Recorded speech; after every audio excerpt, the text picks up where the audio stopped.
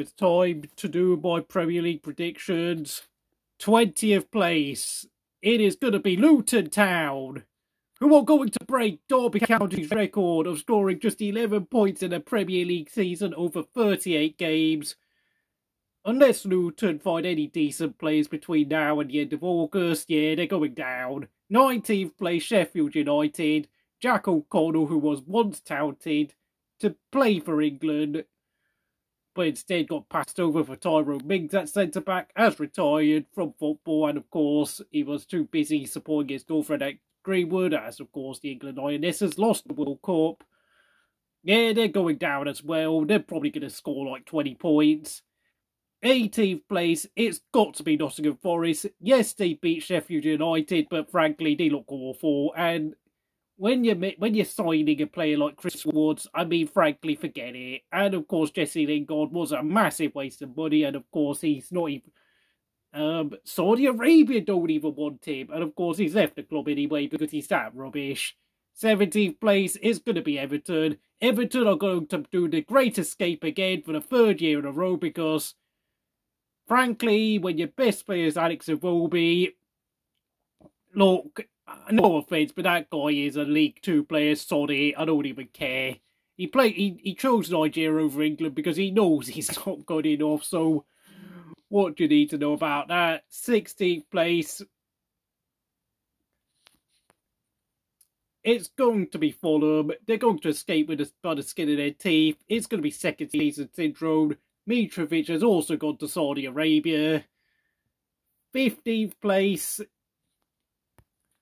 It's going to be Bournemouth. I don't know why. I just don't get the feeling Bournemouth are going to do anything this season.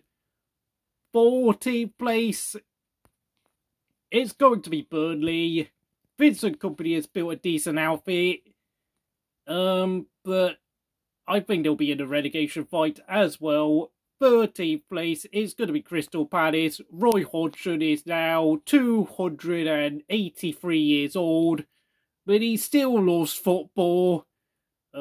He's kept hold of Michael Elise and, of course, Eperici Eze. So, of course, despite losing one of their other talents, I keep getting... Oh, yeah, Wilfried Zaha to Turkey.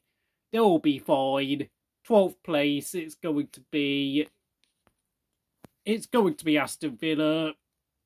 It just seems like that's where they belong at this point in time. 11th place, it's going to be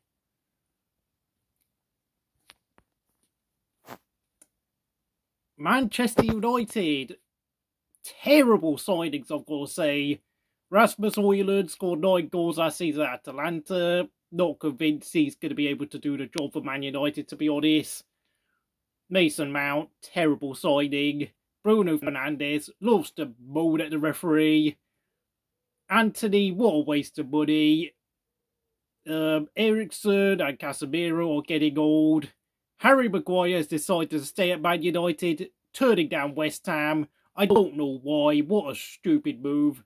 And frankly, I don't know whether Erik ten Hag can turn the situation around at Man United because, frankly, there's just so many rubbish players at the club after all these years. And frankly, when Jose Mourinho said it was an achievement, they managed to finish second with Man United back in 2017 to 2018, he was actually right because this team is awful.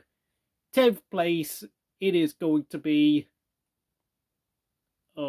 West Ham United, who are going to be juggling European football, but I think they'll have a decent season with, of course, James Ward-Prowse, a free-kick specialist, joining the club. 9th place, it's going to be Wolverhampton Wanderers. I don't know why. I just get the feeling they might actually get a few decent players this season. Who knows? It could turn around. I know they look terrible right now, but they've got rid of Raul Jimenez, who, of course, to be honest, is past his best. And Ruben Neves, who's decided to chase Saudi money. 8th place, it has got to be Liverpool. Big controversial decision, but frankly, having lost Henderson and Fabinho to Saudi Arabia and Milner to Brighton, and with, I don't know, bringing in that Japanese guy, Endo in, I have to say the team at Anfield looks a total mess. Salah's getting old.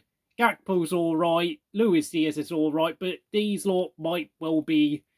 But with so many players having left, and of course Van Dijk being a liability at centre-back, I don't really see a great season for these lot. 7th place, it's got to be Brentford. They just look so good. They just keep buying so many cheap players and getting them to play such good football. Thomas Frank is a genius. 6th place, it's going to be Chelsea. It's going to be a long season back to the road to glory for Mauricio Pochettino. But I have to say, though, I think Chelsea need a lot more enforcement around the pitch. Kovacic left, who I think is quite a big player. He's gone to Man City. The problem with Chelsea, though, they have once again bought far too many players, and I don't know how they're going to integrate them into a team. It's just a random guess at this point.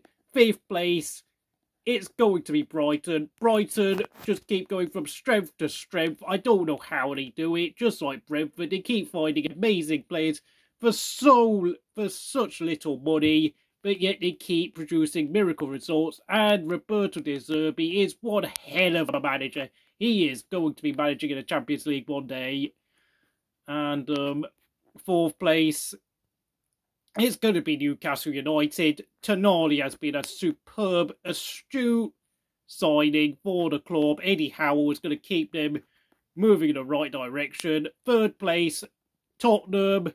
Ange Postecoglou has shown that life after Harry Kane is actually very doable. Yes, they might miss his ability to win games by himself, but frankly, if Ange can keep his philosophy and his attacking style of play implemented well, and find some decent signings with the £100 million that they received for Harry Kane, I'm sure Tottenham can get in the Champions League once again.